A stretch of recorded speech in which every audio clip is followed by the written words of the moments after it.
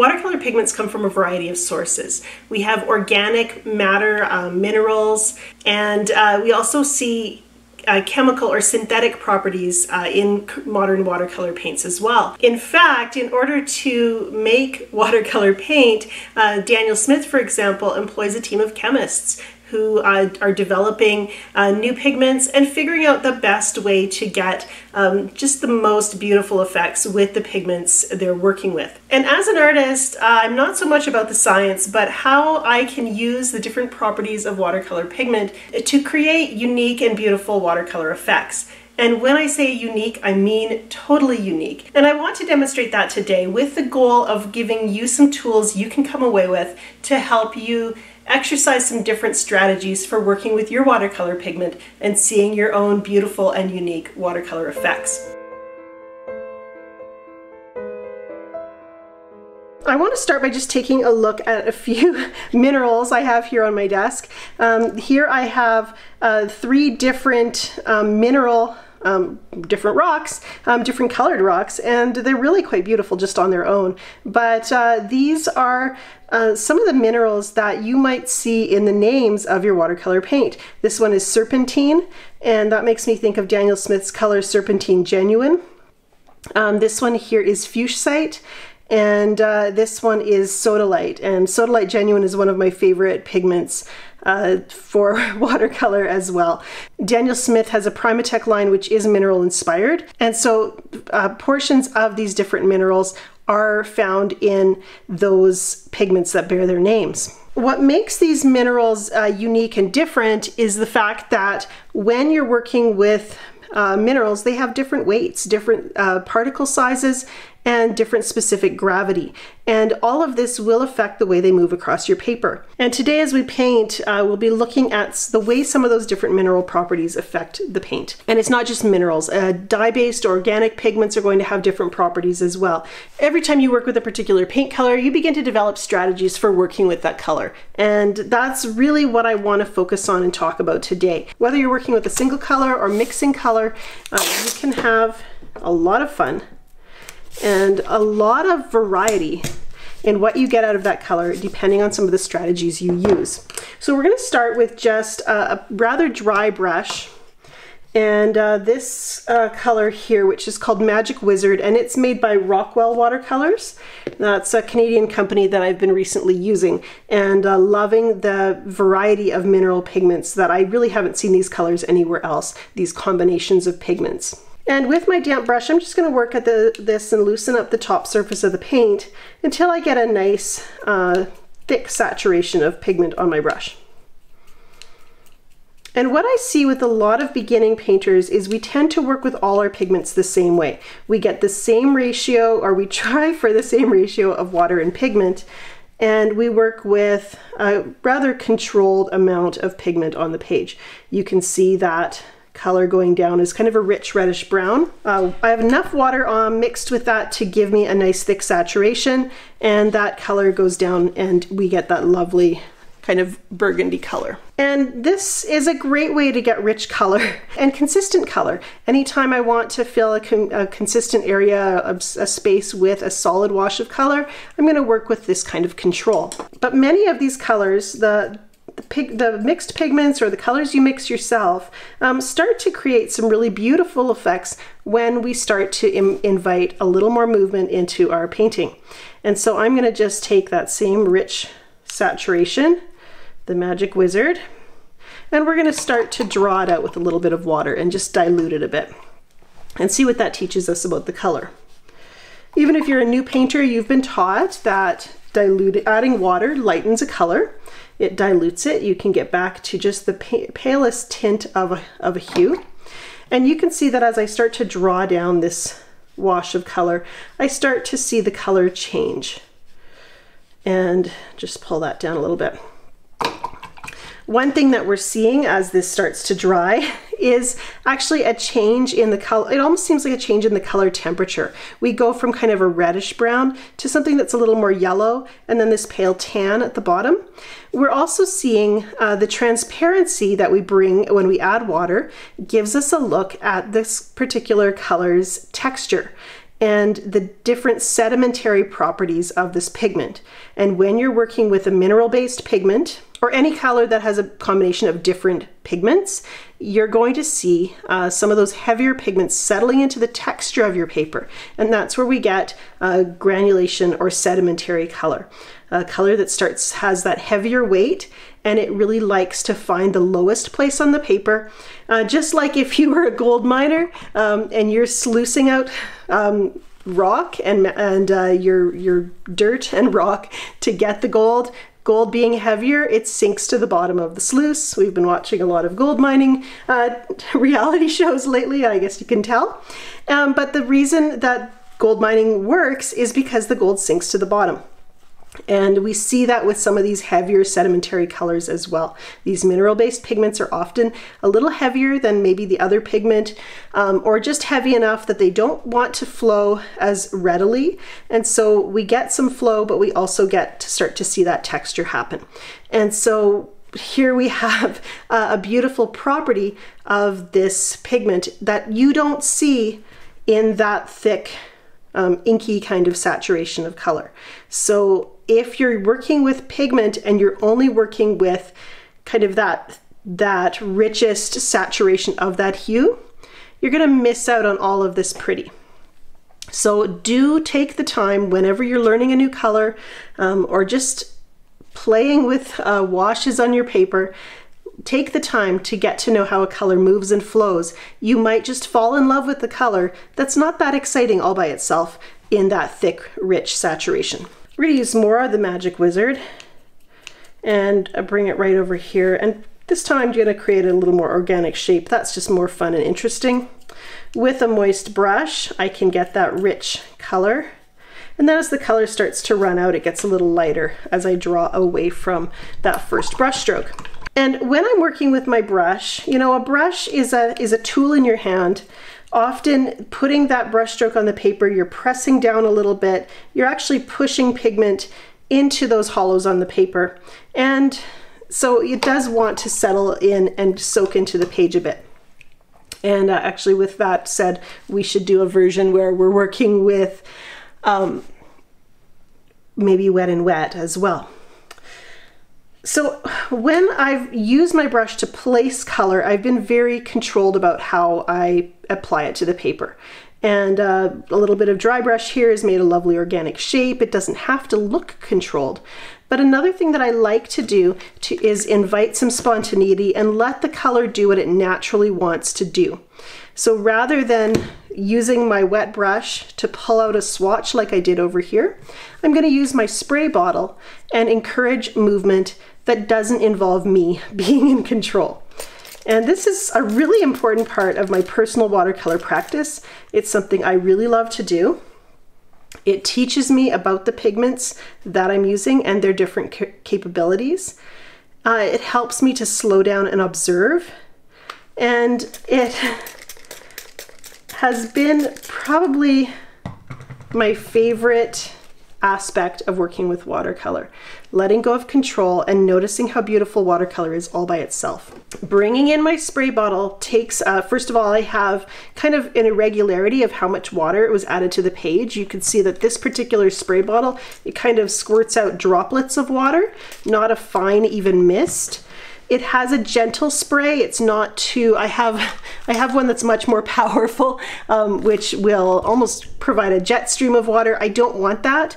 I want a delicate splash of water, and I want an irregular amount so that I get some areas where there's just a mist of pigment and other areas where I've got some puddles. And here where it misted, I have kind of a yellow-green that's kind of happening. But here where it's puddling, it's a reddish-brown. Again, the different pigment qualities are coming into the fore here, and I see a little squirrel in this corner. And the texture of the pigment is also playing a role. We can see some of that granulation that was happening over here. There's pigment that's sitting deep into the texture of the paper and other pigment that's floating. And because my hand has not been involved, each of those pigments, I haven't dragged them around, I haven't stirred them with my brush. They're naturally going where they want to go, following, for them, whatever happens to be the path of least resistance. I'm going to just soften out a little bit of that area right here. Let's use a damp brush to just wet this square over here. Working wet and wet is a great way to learn about pigment qualities as well. You may have noticed when I sprayed this section, some of the color kind of immediately wanted to whoosh out. It had a movement to it. And we're going to see that happen perhaps here as well as we paint wet and wet. There's a little bit of that movement. And some of those staining properties. There's little tendrils of radiant color that are kind of a pink here. That shows me what aspect of this color, this mixture of pigments, has that movement to it and has that flow. And as this flows, we're really seeing that granulation naturally happening on the wet paper. One thing you can also look at is as the color starts to settle into the paper and the wet wash starts to lose its sheen, it's not quite so shiny, try the watermark test. Put some droplets of water right on the slowly drying wash and see what that does to your mineral pigments. How does that create texture? Is that water smoothly absorbed, or does it create watermarks and differences in texture and color? Do we see some of those edges start to happen? Okay, I have one more thing I want to show you when it comes to working with mineral pigments or any pigments with this density or granulation. And this is a technique to work with and have fun with. All of this is designed so that you don't have to be afraid to use a little extra water when you're painting.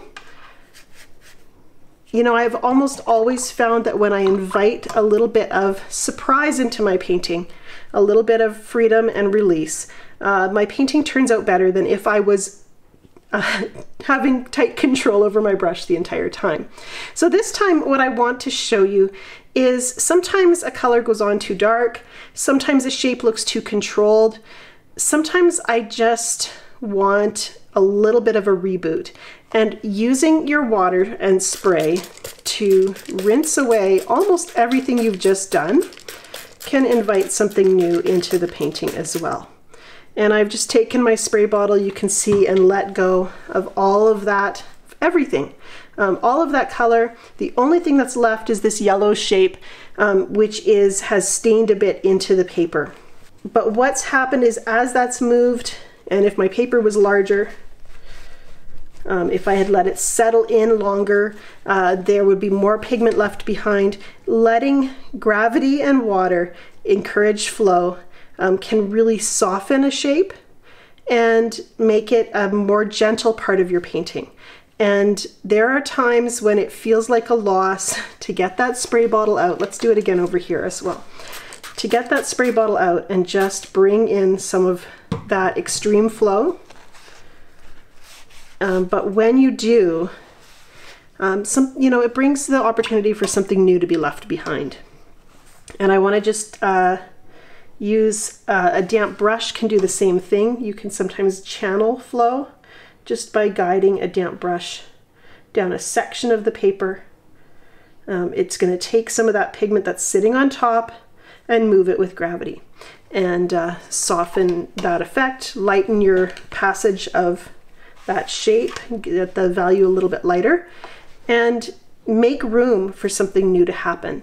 When I'm working with extra water, I get a lot more softness. All of these shapes here with all of this softness gives me opportunity to build layers and shapes over top. And that's another thing that I learned from working with my spray bottle and letting these different organic or mineral pigments do what they want to do what they were made to do, and show off their unique properties. One thing I want to mention as well is this particular Color Magic Wizard from Rockwell is made from 2 different pigments, and that gives us a clue as to something else you can do if you don't happen to have these combined mineral pigments. You can take the time to look at your own pigment mixtures in your palette. And often when you're mixing color in your palette, you're going to come back to your dry palette and you're going to see some really interesting effects here in dried right in the palette. Here I've got a green that I had mixed using a yellow and a teal. Actually, I think I used a bit of that too. You can kind of tell. I haven't cleaned it yet. And as it's dried, it started to separate. That indicates to me that if I were to play with some of these washes of this color, I might start to see some of these effects in my painting as well. This is a combination of an ultramarine blue and an orange. And as it starts to dry, we get this kind of peachy little bit around the edges. And that also indicates to me that I can get some very unique color properties when I start to let color flow. Take a little longer to dry. That's another key. This dried a lot faster than these areas here, working with less water. The more time something has to dry, the more it's going to naturally do what it organically does here in my palette. A puddle of paint in the palette takes a long time to dry. And the longer your drying time, the more interesting those colors tend to be. One way to observe the pigment properties of your color, if you're working with a lot of control and want to take some of the guesswork away, is to pay attention to what your paint water is doing. This water I've just been working with, it's quite fresh. It's a deep red, working with this Magic Wizard hue. But when I dump that color out, I get at the bottom all of this blue pigment just kind of settles down into the bottom of the cup. Maybe it's easier to see that way. And all of that blue pigment, those are the heavier particles. They're not floating in the water, turning the water red. They've settled down into the bottom. And when I drain my water, I'm often surprised by the colors that are sitting on the bottom, those heavier pigments. And the heavier pigments are going to do interesting things on your paper as well when you let them flow. My hope is that all of these little tips for working with different pigments helps you to be a little more courageous when it comes to working with your own watercolor paint.